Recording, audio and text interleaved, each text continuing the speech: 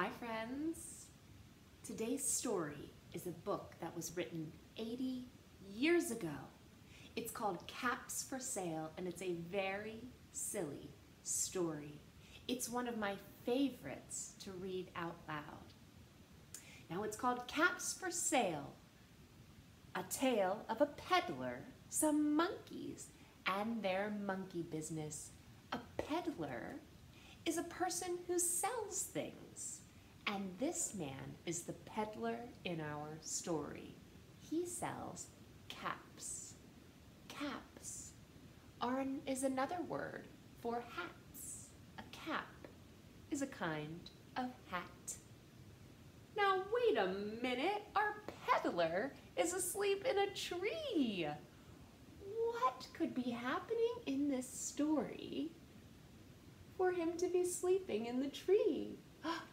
And I noticed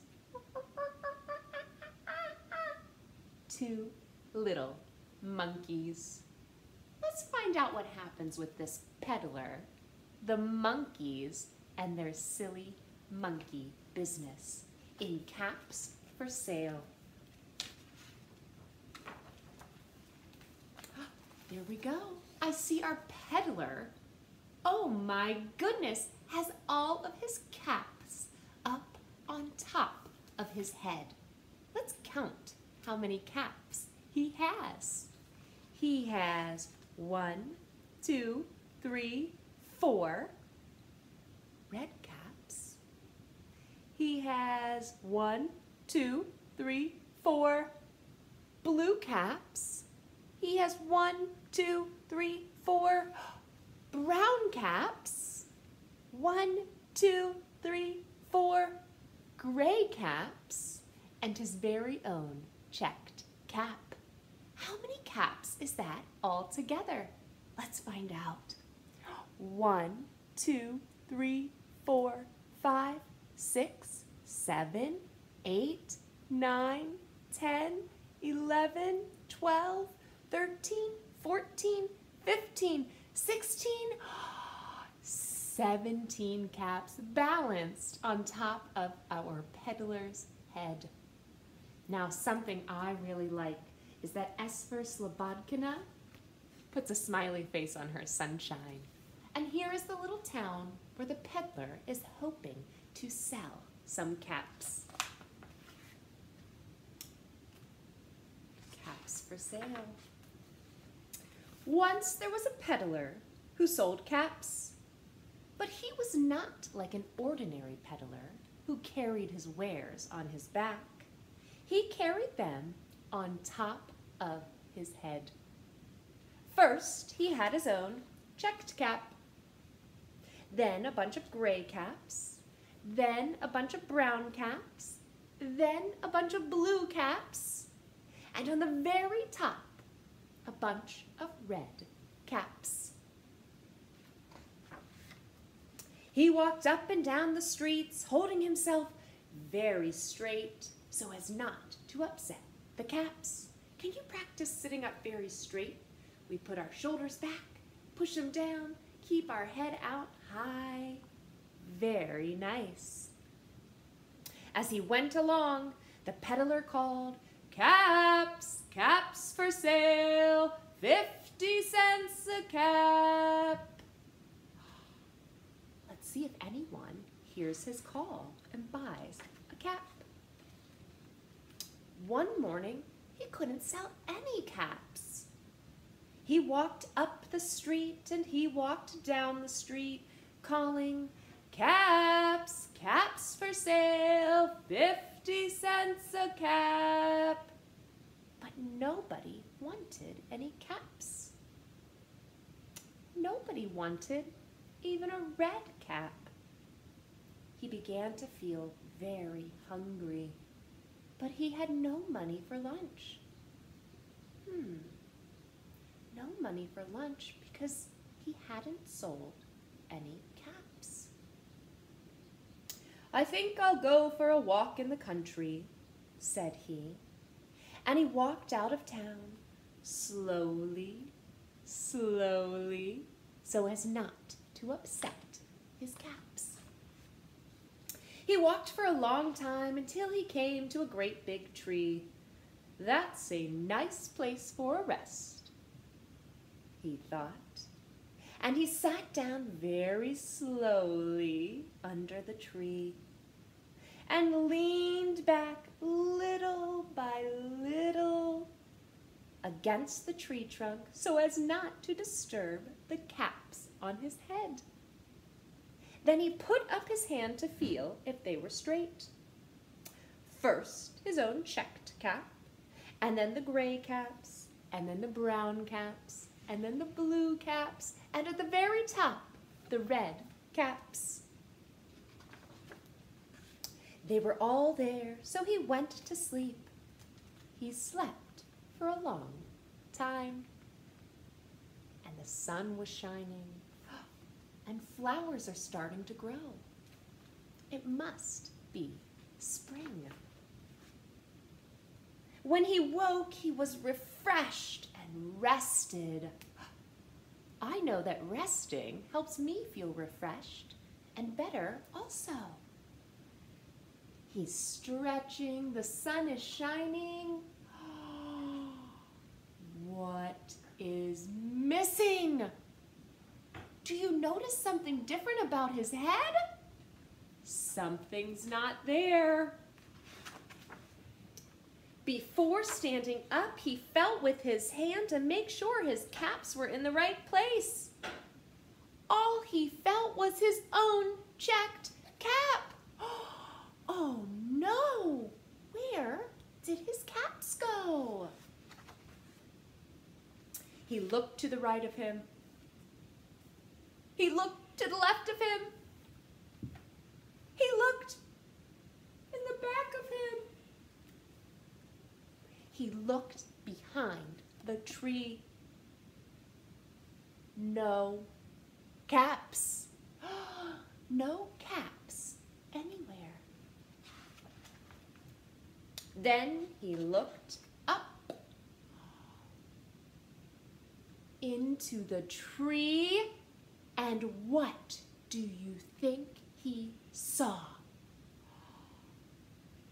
What do you think he saw up there? Does anyone remember what kind of animal is going to be in our book that's going to do something silly? A monkey, that's right. I remember there were monkeys on the cover. Whoa, and not just one monkey.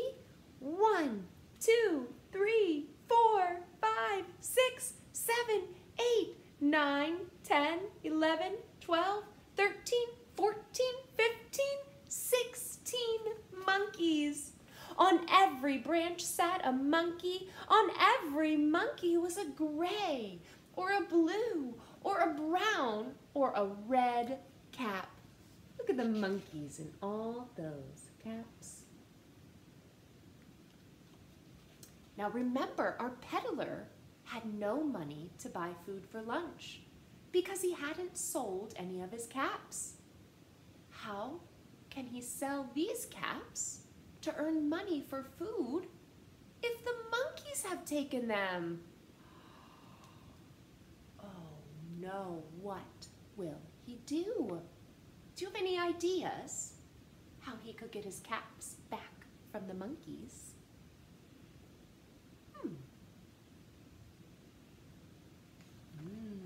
Let's see. The peddler looked at the monkeys. The monkeys looked at the peddler. He didn't know what to do until finally he spoke to them. What do you think he said?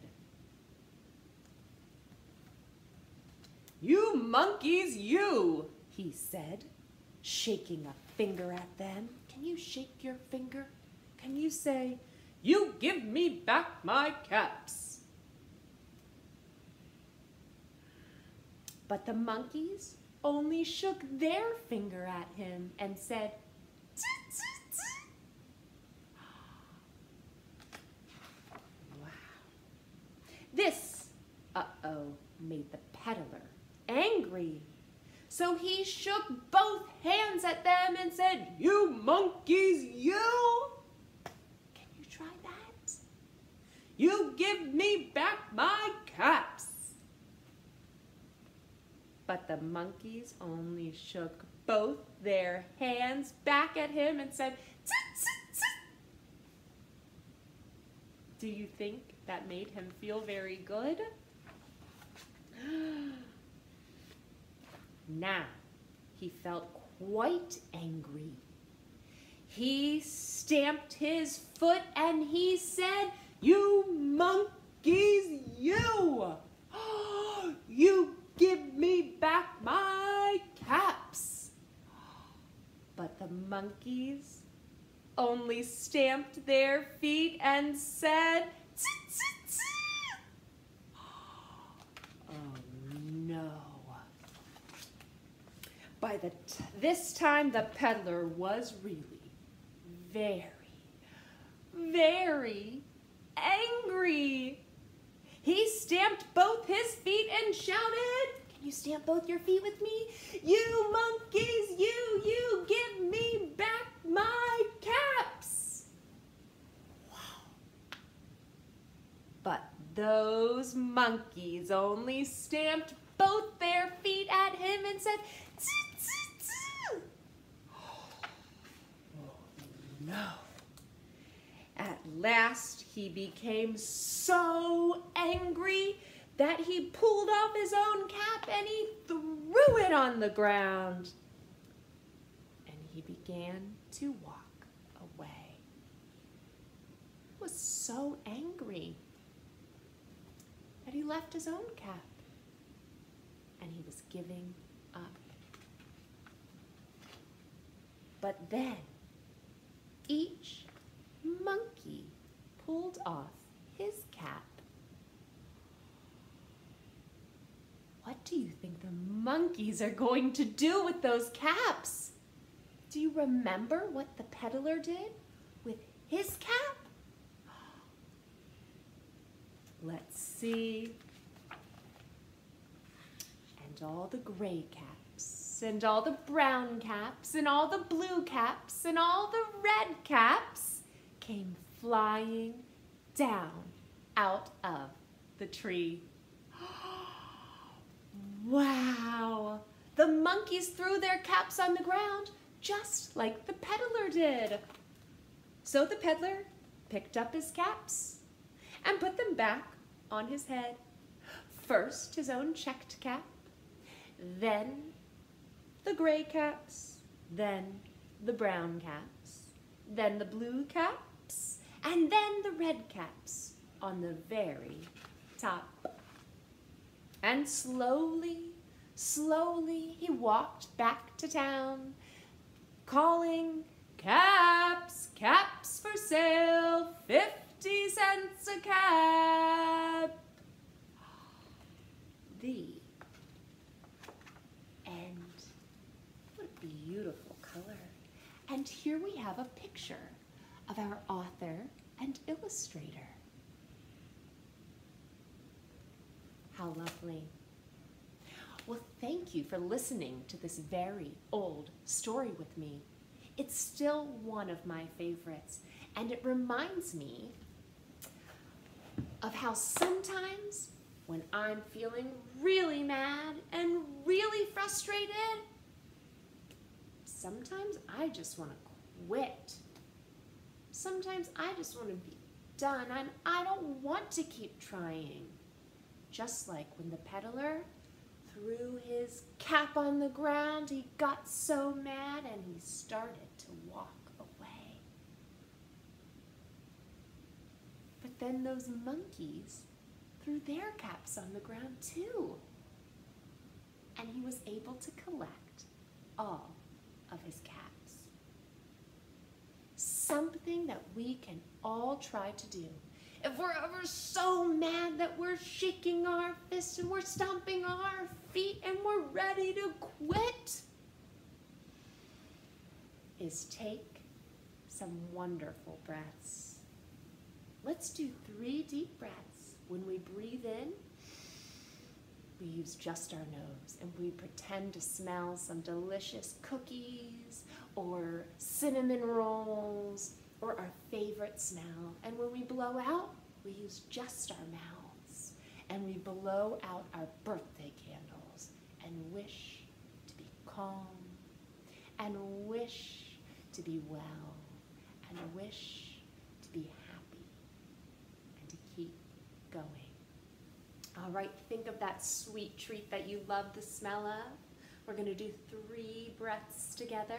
All right, use those noses. We're going to breathe in and out and in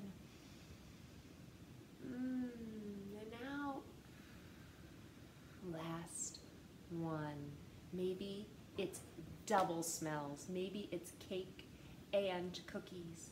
Maybe it smells like one of your grown-up smells when you give them a big hug.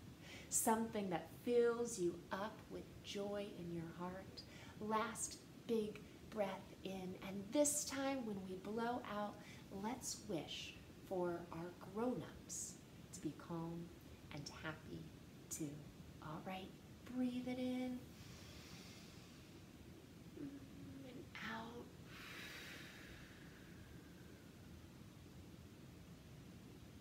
That was excellent. Great job, friends. The more that we can ask our bodies to stop when we're getting angry, when we want to shout, when we want to stomp and shake our fists, the more that we practice putting on the brakes and taking a little time for 3 delicious breaths, the more our brain is growing. The more our brain remembers, wait a minute, I don't have to get so mad that I quit. I can take 3 delicious breaths. And I can think of another way to solve this problem. If you ever reach a point where you can't solve the problem, no matter how hard you try, don't forget, you have grown-ups and brothers and sisters and friends in your life who love you and who are here to help. And I'm just one of them. All right, I have a very fun game that we're going to play today. It is called Monkey See, Monkey Do. You can play this game with 1 other person, or 2 other people, or 3 other people, or 4 other people, or 5 other people, or a whole family or class full of people. In the game, everyone will take a turn being the peddler, and everyone will take a turn being the monkeys. All right, let's go play. Come on. Okay, friends, are you ready to play Monkey See, Monkey Do? The first thing we need is a cap for our peddler. That way we know who gets to decide what the actions are. All right, I brought out a floppy hat, a winter hat that someone made me when I was just a little girl, and a baseball hat that says Navy on it because my dad was in the Navy. I think I'll wear this one because it makes me think of my dad. All right. On my cap goes, that means I'm the peddler and it's your turn to be the monkeys. All right, monkey see, monkey do. I can twirl around. 1, 2, 3. Can you? Okay, show me that you can twirl around. Now in this part of the game, whoa, good twirling. Everyone who twirls gets to keep playing, and anyone who didn't twirl sits out until the next round. All right, 2 more rounds. Are you ready? Monkey see, monkey do. I can hop like a frog. Can you? Ribbit, ribbit, ribbit. Okay, your turn. Let's see you little froggies. Ribbit, ribbit, ribbit. Great job, frogs. All right, last round. Monkey see, Monkey do. I can act like a chicken. Can you?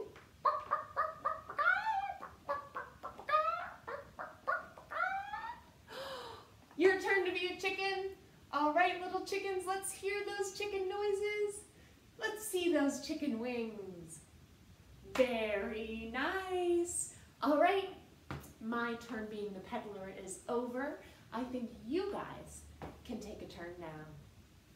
Thank you for playing my game with me today, friends. Thanks for reading Caps for Sale. I hope we can all choose kindness today. I hope that we can spend some time reading books and hugging the people that we love. I'll see you next time. Thank you.